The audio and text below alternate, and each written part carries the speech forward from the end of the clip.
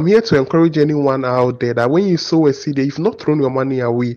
And don't say you are giving little, but try your best to challenge yourself. Sometimes you sow a seed you've not sown, because this is going into the ministry and it's going into the kingdom.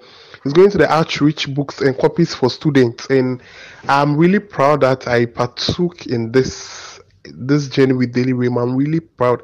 I have a lot of testimony, but more will come. But this one, I want to encourage everyone out there to try your best, not to shy away.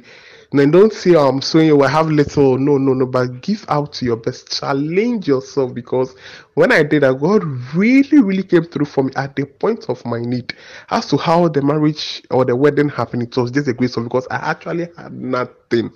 I had nothing. Up to now, I'm still in awe. I don't know how God came through. And then what I've experienced, I'll be very wicked of me to keep it to myself. I want other people to also hear this, that